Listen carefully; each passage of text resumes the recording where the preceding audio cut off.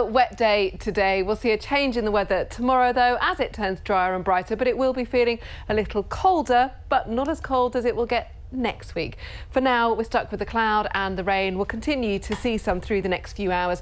Temperatures, though, above average. It is mild at 12 to 13 degrees. Still some of that rain for a time this evening, but much of it will clear away. It leaves us with a few showers, but some clear spells. And as we head in tomorrow morning, temperatures dipping down to around 6 to 7 degrees. Tomorrow is a much brighter day. There may be 1 or 2 showers, but for most of us, it should be dry. The winds will have changed direction. They're coming from a northwesterly direction.